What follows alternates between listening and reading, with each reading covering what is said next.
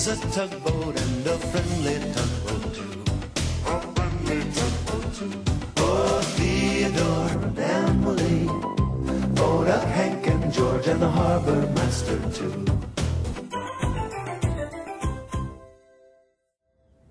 Hello. I'm just doing some work. Oh, yes. There's always lots to do in the Big Harbour.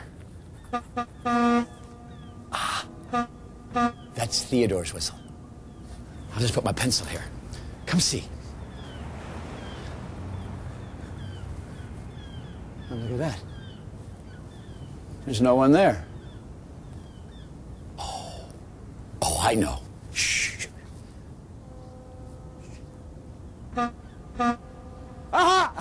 I see you, Theodore. Behind the dispatcher. Yeah, I gotcha. Ha! You see, Theodore and I, we have this little joke. He blows his whistle, and then he hides. And then I try and find him. It's kind of fun. Except, you know, one time, Theodore played a joke, and something very surprising indeed happened. You know? Now, that's a story that I could tell you about today. Theodore was taking his good friend Barrington Barge to the oil refinery. "Barrington," said Theodore, "today, when I finish moving you, let's play our special joke." "Okay, Theodore," said Barrington quietly. That's the nice thing about barges, thought Theodore. They're always so nice and quiet. Theodore put a little extra puff into his pull. He couldn't wait to play his favorite joke with Barrington. As soon as Barrington had unloaded his load of big, long tubes at the oil refinery dock, Theodore hurried away, pulling the barge behind him. "Where shall we hide today?" he called to Barrington. "Oh, you decide," replied Barrington. Another nice thing about barges, thought Theodore. They always go wherever you want. It felt great to be in charge of Barrington. It made Theodore feel bigger. Theodore set off to find a good hiding place with Barrington. It was time to play their favorite joke. "This looks like a pretty good place to hide," said Theodore, as he pulled Barrington along. They were getting close to Owen, the giant oil rig. "Whatever you think," said Barrington. Theodore began to pull Barrington behind one of Owen's great big pillars.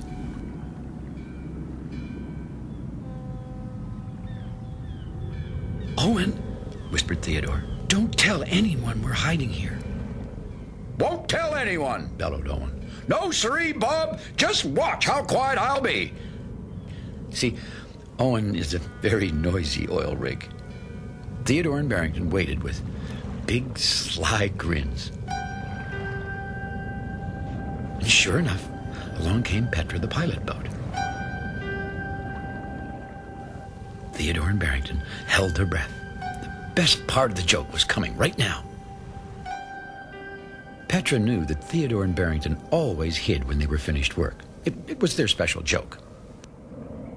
"I wonder," said Petra out loud, "where can Theodore and Barrington be?" Petra looked this way and that way, but she didn't seem to see them. "Owen," said Petra, "have you seen those two?" "No, siree, Bob," hollered Owen. "Oops. Oh, well, they told me to be quiet."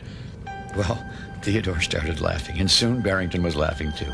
And Petra looked around again, and then, "Surprise!" they yelled. Theodore rushed out, pulling Barrington behind him. "There you are," said Petra. "You did surprise me." Theodore and Barrington laughed and laughed all the way back to Barrington's dock.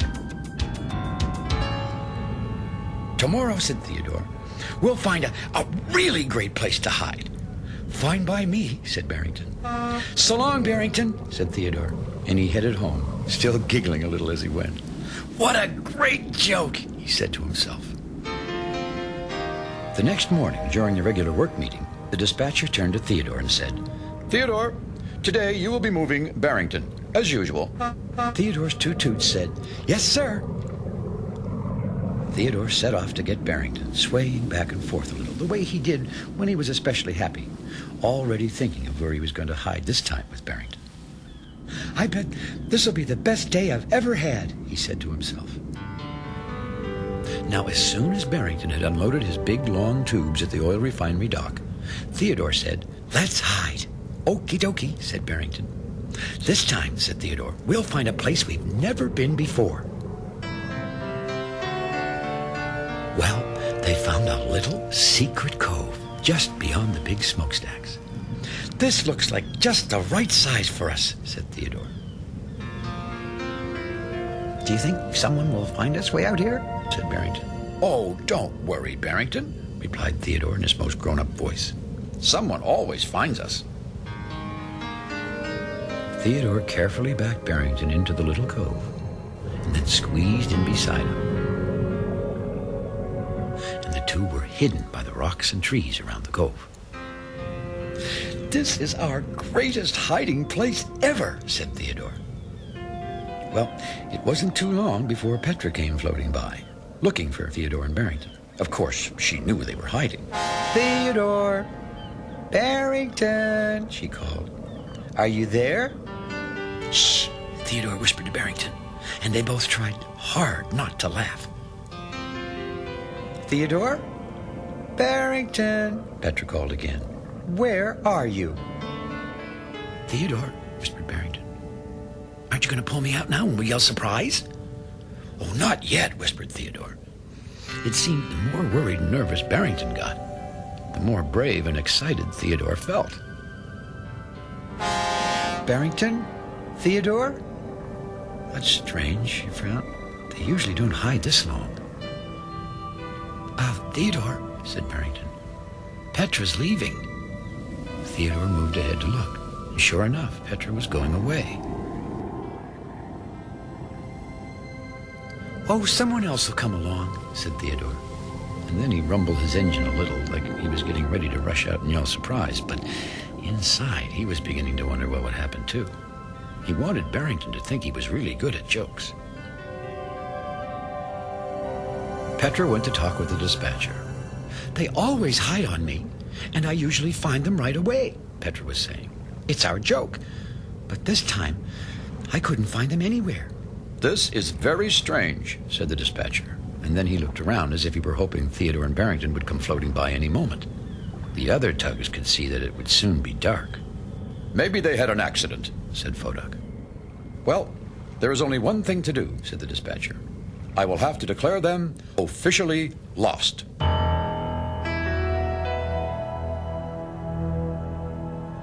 I'll ask Constance, the Coast Guard ship, to search for them. Everyone was very quiet after the dispatcher said that.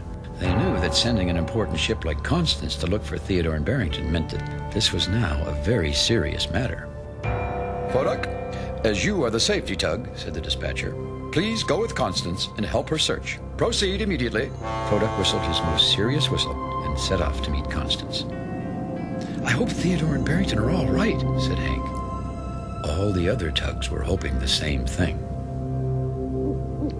It was now almost dark.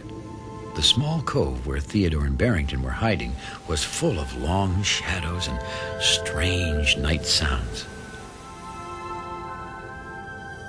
Now, Barrington, being a barge, is usually nice and quiet. How long do you think we'll have to hide? Said Barrington in a very quiet voice. Not long, I think, replied Theodore. Until tomorrow? Asked Barrington. Maybe, answered Theodore. Theodore? Said Barrington. Yes, Barrington. Is tomorrow a long time? I hope not, Barrington, said Theodore. I hope not. Both boats shivered. A cool nighttime breeze was beginning to blow. Just then, Barrington saw something.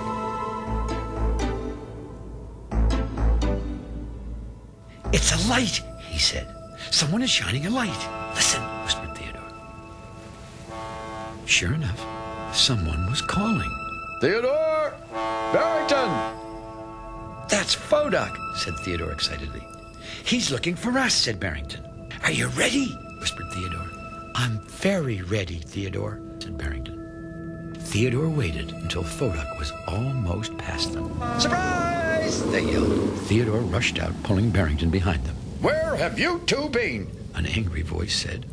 Theodore and Barrington looked around, and there was Constance, the Coast Guard ship, and she was shining her biggest searchlight right at them.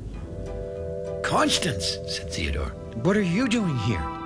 "Everyone has been looking for you," said Constance. "Do you know how worried we all were?" "We were hiding," said Barrington with a great big grin. "Wasn't it a great joke?" added Theodore.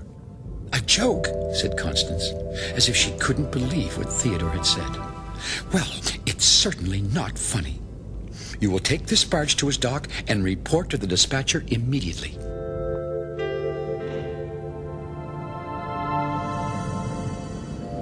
And with that, Constance floated off with Foduck. Theodore pulled Barrington to his dock. "I think we're in trouble," said Theodore. "Why?" said Barrington. "I don't know," said Theodore miserably. "This is the worst day I've ever had." "Me too," said Barrington. After Theodore had taken Barrington home, he returned to the great ocean dock. All the other tugs were asleep, but the dispatcher was waiting up for him. "Constance said you wanted to see me, sir?" Theodore said in a very small voice. The dispatcher could see that Theodore was tired and upset. "You'd better get some sleep now, Theodore," he said. "We'll have a talk in the morning." "Yes, sir," said Theodore, and he headed off to his dock. But tired as he was, Theodore couldn't sleep. "Why is everyone so upset with me? I hope I can see Barrington again." Further along the harbor, Barrington couldn't sleep either. "I hope I can see Theodore again," he said softly.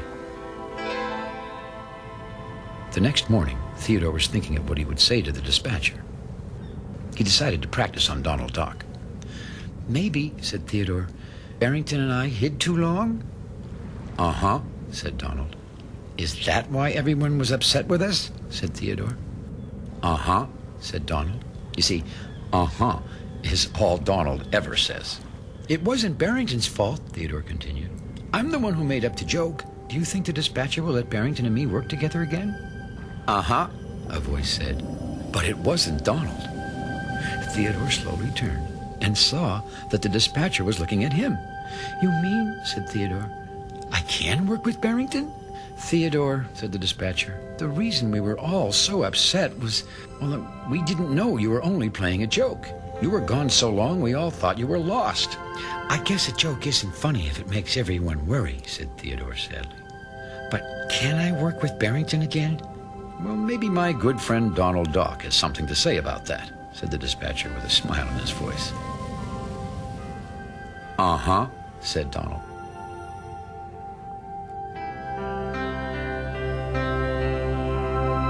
A little later, Theodore was taking Barrington Barge to the oil refinery on the other shore. "It sure is a great day," said Theodore. "The best day ever," said Barrington.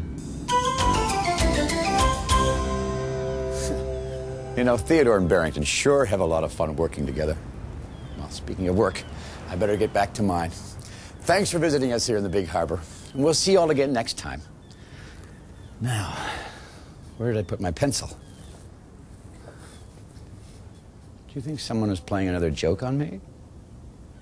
Oh, no. Yep. Looks like I kind of played a joke on myself, huh? Bye-bye.